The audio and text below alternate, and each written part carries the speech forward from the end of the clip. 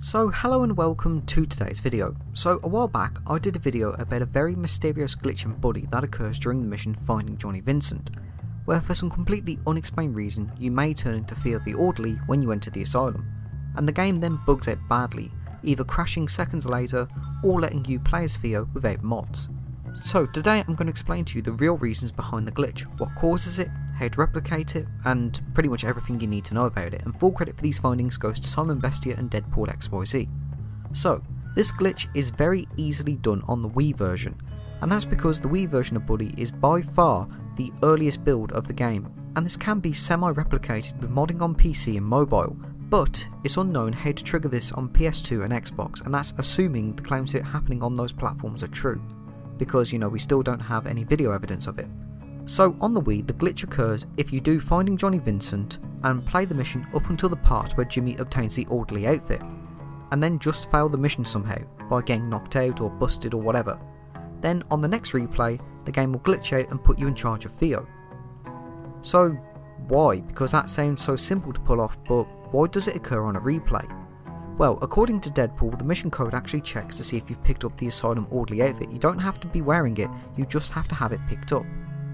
And if you do, the game thinks you already spoke to Johnny and skips over those objectives. This is because the asylum orderly outfit you pick up is completely different to the asylum orderly outfit you wear. I think this was done because of the all clothes cheat, but that does not explain why Jimmy turns into Theo. Well, the reason for that is because it turns out the game actually, deletes Jimmy. So Deadpool claims the orderly that you talk to in the mission after picking the outfit up is not the same orderly from when you enter the asylum, because apparently the game does not load up the Block B inmates or even the control room orderly until you reach the lounge-like area. And this can be seen if you use a no-clip mod to sort of get a look at Block B, or if you keep an eye on the radar, because you'll notice that all of the orderlies and that will just suddenly appear on your radar when you enter that room.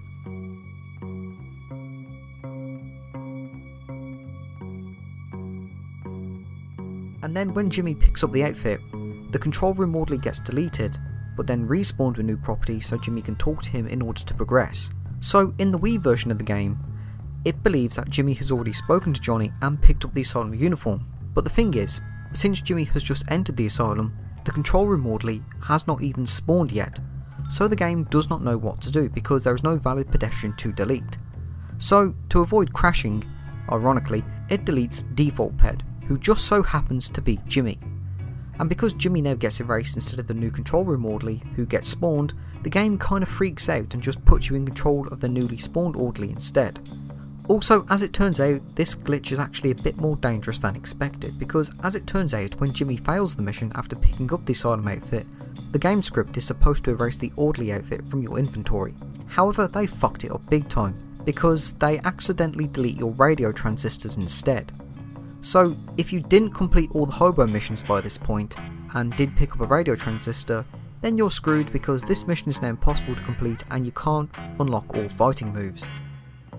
The glitch itself is actually technically harmless as long as you do not save after failing Finding Johnny Vincent after picking up the orderly outfit. If you do, soft locked, congratulations, your game is completely and utterly unplayable from now on. But if you just reload a save, you're fine pretty much, you can avoid it.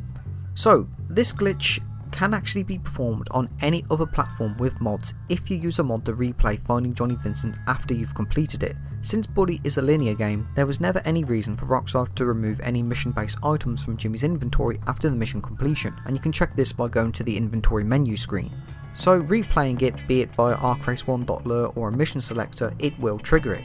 Now, in my previous video I mentioned how I do use mods, but I was completely unsure of what caused it, since I was not replaying the mission when I was playing it. This was sort of me using, let me actually explain it fully.